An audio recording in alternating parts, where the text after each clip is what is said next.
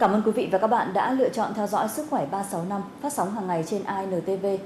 Thưa quý vị và các bạn, ho ra máu là triệu chứng thường gặp ở các bệnh lý về đường phổi hoặc bệnh khác như nhiễm trùng đường hô hấp, giãn phế quản, lao phổi, ung thư phổi hoặc là dấu hiệu các bệnh lý liên quan đến tim mạch do hẹp van tim.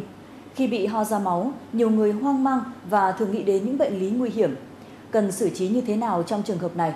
Kịp thời đến các cơ sở y tế để được chẩn đoán và điều trị. Nội dung này sẽ được chuyên gia của Bệnh viện Đa khoa Tâm Anh giải đáp trong chuyên mục Sức khỏe 365 ngày hôm nay. Cảm ơn bác sĩ đã dành thời gian tham gia chương trình ạ. Thưa bác sĩ, ho ra máu thì có thể cảnh báo những cái bệnh lý nào? Bác sĩ có thể chia sẻ một cách cụ thể hơn về vấn đề này. Ho ra máu là một tình trạng mà máu ở đường hô hấp dưới, tức là từ phổi, ho khạc, trào ộc ra ngoài. Thế thì ho ra máu này là một cái dấu hiệu không đặc hiệu mà có thể cảnh báo một số bệnh. Ví dụ như là các bệnh nhiễm trùng ở phổi, như là áp xe phổi, viêm phổi, giãn phế quản, lao phổi, hoặc là những cái bệnh về tim mạch, ví dụ như là hẹp van hai lá hay là tắc động mạch phổi, rồi những bệnh có thể là dị vật đường thở hoặc là chấn thương. Ngoài ra thì ho ra máu cũng có thể là một cái tai biến có thể xảy ra sau khi mà người bệnh sử dụng được thực hiện một số cái thủ thuật liên quan đến đường hô hấp, ví dụ như là nội soi phế quản hay là sinh tiết xuyên thành ngực. Vậy thì nếu mà khi đã bị ho ra máu như thế thì người bệnh cần phải xử trí ra làm sao? Và tiếp theo sau đó thì các bác sĩ sẽ có những cái sự chẩn đoán như thế nào tại các cơ sở chuyên khoa?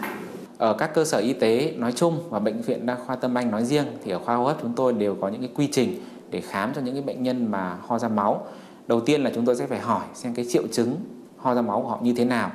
Và như đã nói ở trên đó là cái số lượng máu là bao nhiêu, họ sẽ ước chừng thôi.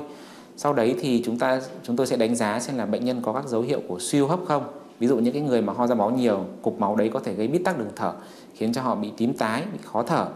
Thứ hai là chúng tôi sẽ đánh giá xem là bệnh nhân mức độ thiếu máu như thế nào. Ví dụ ho ra máu nhiều ngày, số lượng nhiều, bệnh nhân có thể là cảm thấy là hoa mắt, chóng mặt này, da xanh, niêm mạc nhợt do thiếu máu, thậm chí có thể ảnh hưởng đến huyết áp, đến có thể gây ra trụy mạch, gây sốc. Và thứ ba là chúng tôi sẽ đánh giá xem là bệnh nhân liệu có những triệu chứng gì của những cái bệnh mà có thể gây ra ho ra máu không, ví dụ như là giãn phế quản hay là áp xe phổi hay là lao phổi chẳng hạn. Và sau khi đã thăm khám xong thì chúng tôi sẽ cho bệnh nhân làm các xét nghiệm. Thì tùy mỗi bệnh nhân mà có những xét nghiệm khác nhau, nhưng về cơ bản thì có 5 nhóm xét nghiệm chính. Thứ nhất là chúng tôi sẽ cho bệnh nhân đi chụp chiếu. Cơ bản nhất thì là chụp X-quang để sơ bộ đánh giá xem là cái phổi bên nào bị tổn thương. Thứ hai là nếu mà trên X-quang tổn thương không rõ, chúng tôi có thể tư vấn cho bệnh nhân chụp cắt lớp vi tính. Cắt lớp vi tính thì có thể nhìn được các tổn thương rất là nhỏ, đặc biệt là những cái tổn thương mà nó ở sau tim, ở trong trung thất, là những cái vị trí mà X-quang không thấy được. Và tùy tình trạng bệnh nhân mà có thể là cân nhắc chụp cắt lớp vi tính có tiêm thuốc cản quang để đánh giá xem là có huyết khối trong động mạch phổi là một nguyên nhân gây ho máu, hoặc là xem cái động mạch phế quản có bị giãn, có bị vỡ hay không, cũng là một nguyên nhân ho máu hay gặp khác. Nhóm xét nghiệm thứ hai đó là các xét nghiệm máu thông thường, thì chủ yếu là chúng tôi quan tâm xem là mức độ thiếu máu bệnh nhân như thế nào. Chúng tôi sẽ cho xét nghiệm công thức máu. Thứ hai nữa là các xét nghiệm về đông máu, vì có những bệnh nhân bị rối loạn đông máu, người ta sẽ dễ bị chảy máu hơn những người khác. Nhóm xét nghiệm thứ ba đó là nội soi, thì cụ thể ở đây là nội soi phế quản.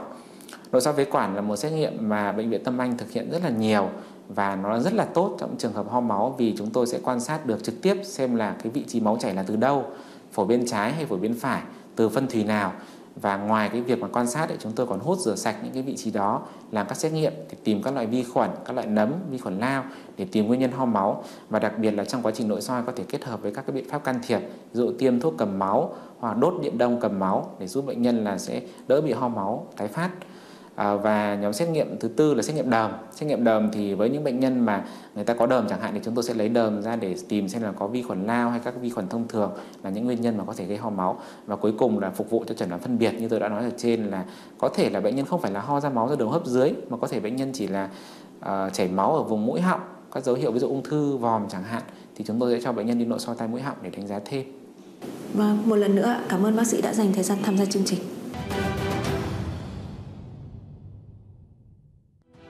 Bệnh viện Đa khoa Tâm Anh được phát triển để trở thành một trong những địa chỉ hàng đầu về khám chữa các bệnh lý hô hấp trong bối cảnh người mắc bệnh ngày càng gia tăng tại Việt Nam.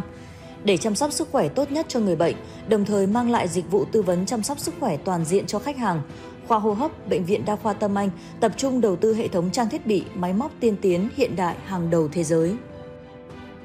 Đến đây thì thời lượng dành cho chương trình cũng đã hết. Cảm ơn quý vị và các bạn đã quan tâm theo dõi. Xin kính chào và hẹn gặp lại vào khung giờ này ngày mai. Bệnh viện Đa khoa Tâm Anh hân hạnh đồng hành cùng chương trình.